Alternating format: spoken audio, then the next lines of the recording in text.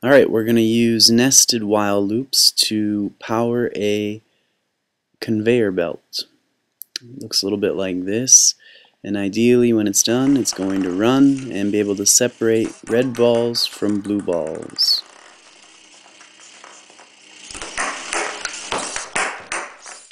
Alright, go into LabVIEW, create a new project using the FTC arm and gripper.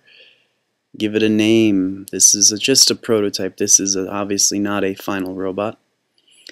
Connect to your NXT, and then we're going to want to set up our schematic diagram of our robot. All I have directly connected to my NXT brick is a motor controller and a color sensor. Coming out of the motor controller, all I have is one motor to power the conveyor belt. I have no second motor. The nice thing about the schematic editor is you can immediately check to see if the parts of your robot are connected correctly, and you can actually run the motors directly from the schematic editor. I kind of want a slow speed for my conveyor belt, so I'm going to play with it and test it out here.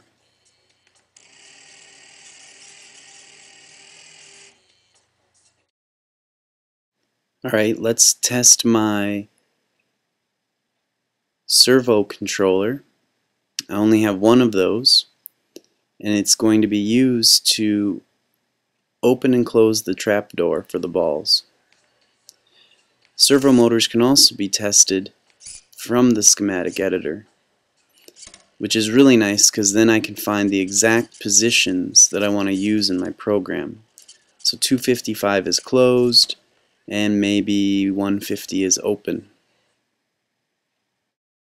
Alright, save and close the schematic editor. It's now time to write an actual program.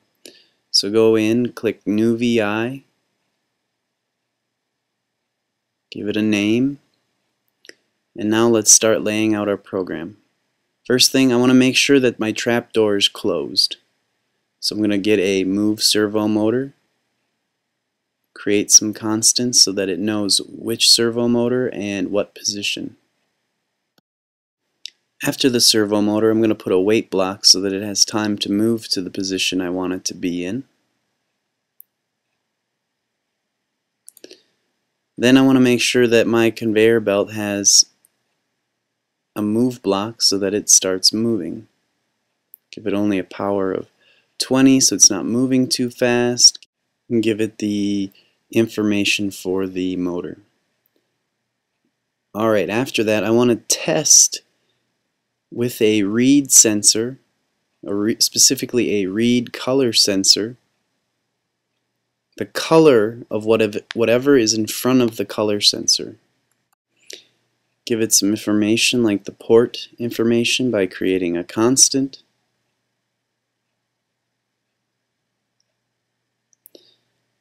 And then we're also going to want to take the color information out of the block. We're going to unbundle the cluster, and we want to see if that first element is equal to the color for red, or the number for red, which is 8. It's always good to label and leave comments in your code so that you will understand what you are doing later on when you look at it. Alright, it's time for some loops. We want to have the conveyor belt running over and over. We also want to be checking the color sensor over and over, so we need to wrap that all in a while loop. And if it's equal to 8, if it's a red ball in front of it, we want to stop the loop, and we want to stop the motor that turns the conveyor belt. We also then want to open the trap door, so that means a move servo motor, and then we also want to put a wait block at the very end. So let's connect everything up in order, and then make sure that all the information is wired to the blocks, that the servo motor gets the servo information at the brake block gets the motor information, and that the move servo gets the open to 150 position. Go ahead, put some comments into your code so that if you need to change it in the future, you know what the steps are.